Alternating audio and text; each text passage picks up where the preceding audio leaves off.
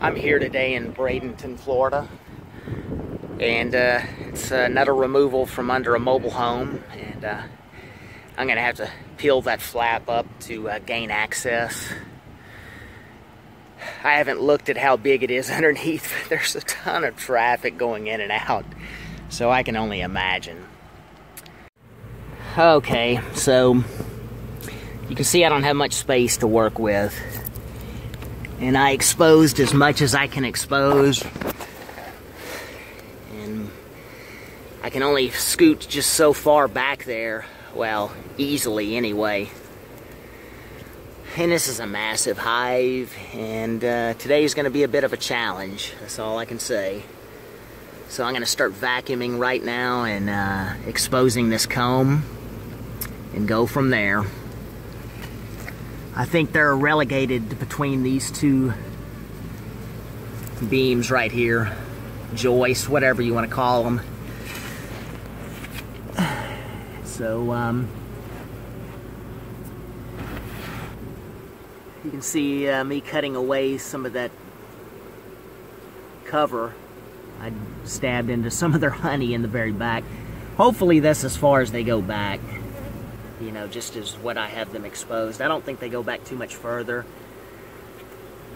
Problem I could run into, though, is not being able to get back there good.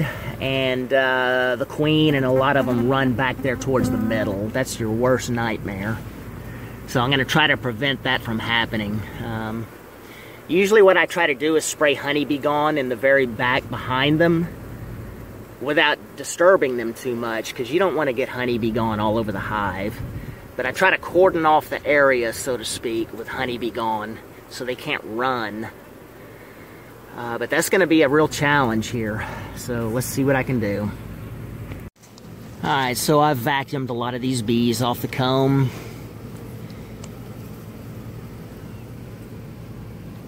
Pretty massive hive, and you can tell it's been here a while. This comb's dark.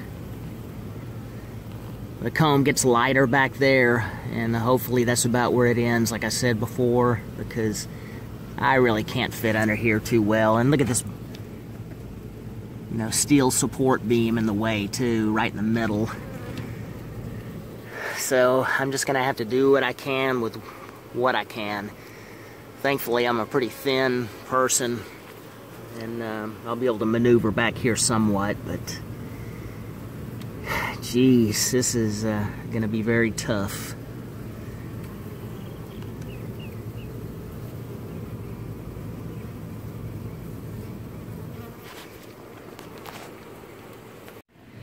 Okay, so this comb in here is really only enough, I guess, long enough, you know, up and down, height-wise, to fit in a medium. But I don't want to put it in my medium hive because I don't think it's going to be enough room for this colony. So I'm going to stack the comb. See, that's an upper layer and a lower layer. And I'm not even sure how much comb I'm going to keep of this. I have to decide, because if you do keep too much comb, sometimes you can get greedy and the hive beetles will take advantage of the upheaval, especially here in the south and in Florida. So, anyway, so far I've only got this first row removed.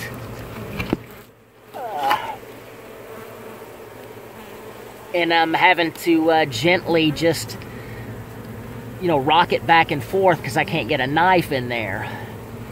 And I'm going to have to just slowly work my way back. But overall, it's going pretty good so far. Even though I've just begun, I think it's going to be all right. And, you know, the honey is in the very back, and things won't get messy until I get back there. So, and I'll deal with that when I get to it.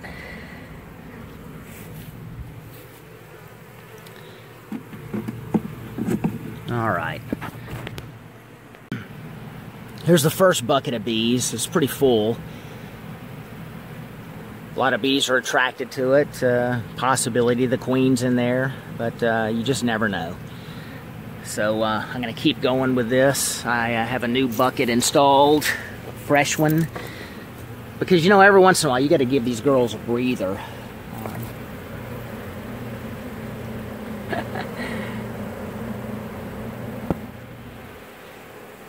And I'm probably only going to keep 3 frames of brood comb, because if I do more than that, it's just going to get too risky for hive beetles overtaking them when I get them home.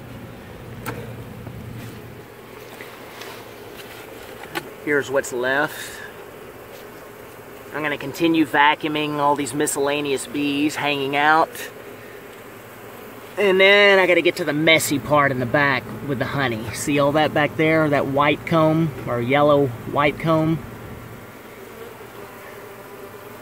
But see, once I have all this cleaned up and most of the bees out of here, I'll be able to scoot under there easier and deal with that. I'm just glad it's not very messy right here up front with honey. I'm thankful for that. So, I'll cross that bridge back there when I come to it. Alright, I'm going to continue removing this brood comb.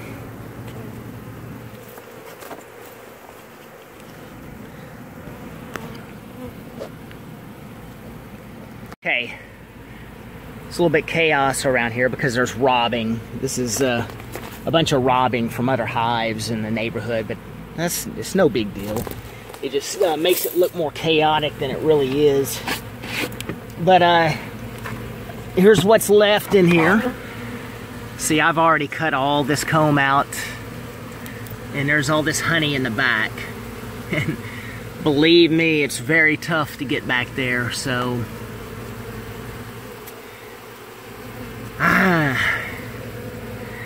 So anyway, I'm going to have to scoot these bees out of the way a little bit and climb back there more and do what I got to do. This is the last part of it, hopefully. I mean, I'm assuming it doesn't go like 10 feet back more. You got to hope that it's like only another half a foot back. Ooh, man. All right.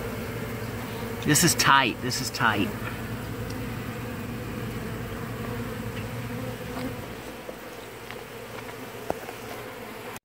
Okay, so I have all the honeycomb cut out now. It was not easy,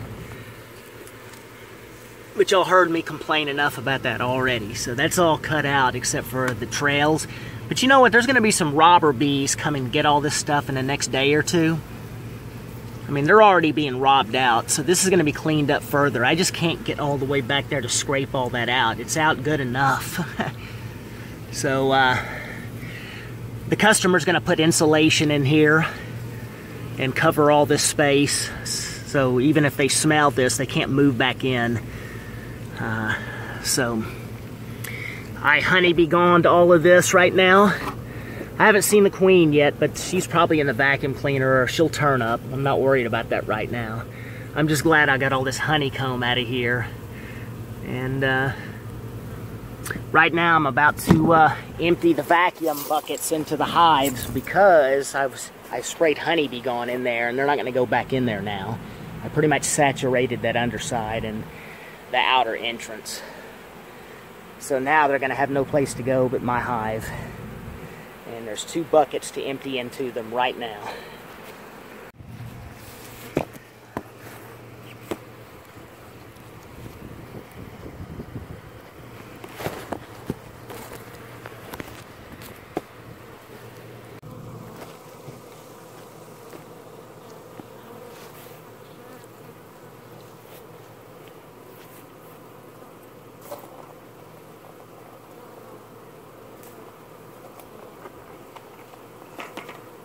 Reunited, and it feels so good.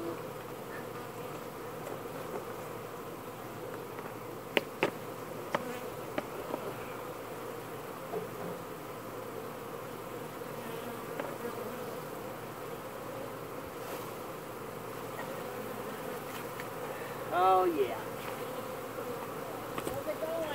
I'm about to dump all these bees in here, so there's going to be a lot of bees airborne. Okay. Do you need any water? I know you probably can't do anything. I have some. You do? Okay. Thank you so much. Yeah,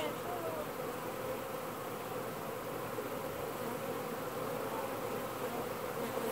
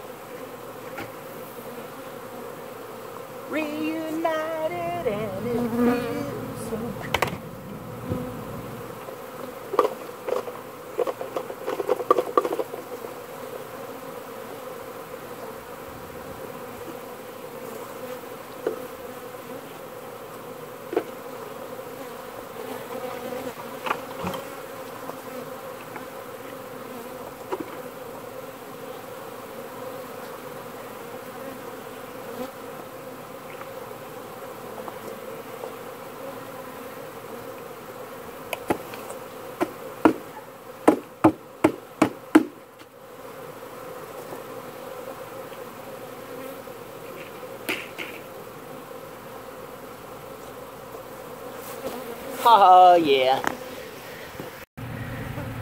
Here we go, folks. I know most of you wouldn't do it like this, but that's how I work. And that's how things get done.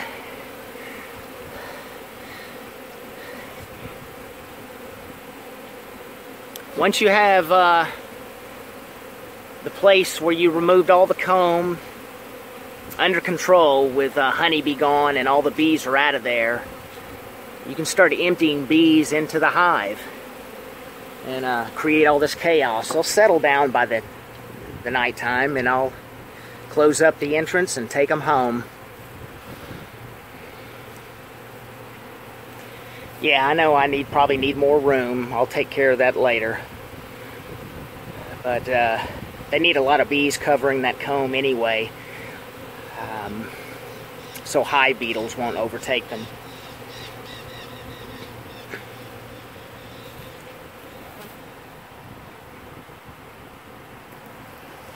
Cool. Now I gotta wait till dark. I'm gonna go eat lunch. Okay, it's about an hour or so before dark, and I've got these bees to where they're a lot more under control. So it's just a periodic update, and I'll check back right at sunset, and you'll see that all this chaos going on right now. They're just feeding on scraps right now. That's fine. But come nightfall, this is gonna become a lot more calm and under control, and I'll be able to seal up the hive and take them home with no problem.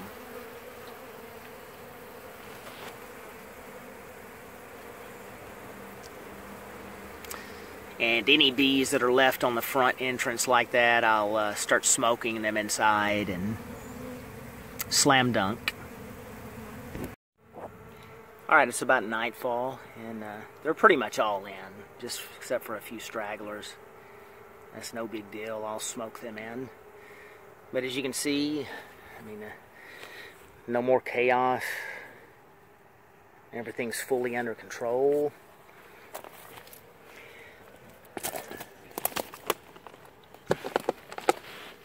Let's look under here.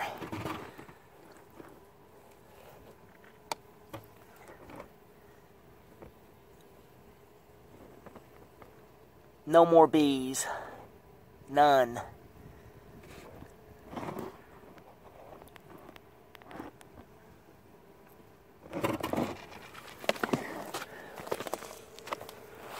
So I'm about to seal them up and take them home, and I'll look for the queen tomorrow.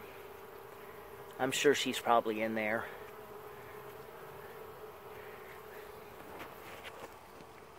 Okay, I got them home, opened them up immediately, of course, and added this super on top, which has a lot of their honey supplies that I gave back to them, and other foundationless comb to use as guides to build up into the upper super.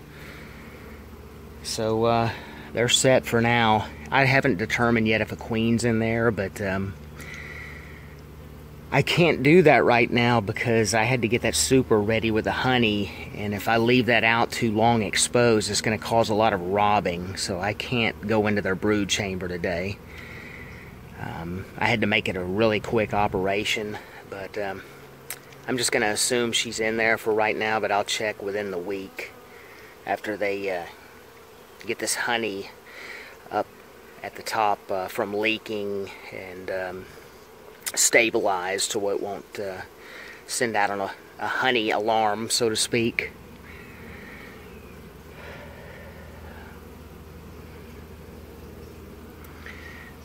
All right.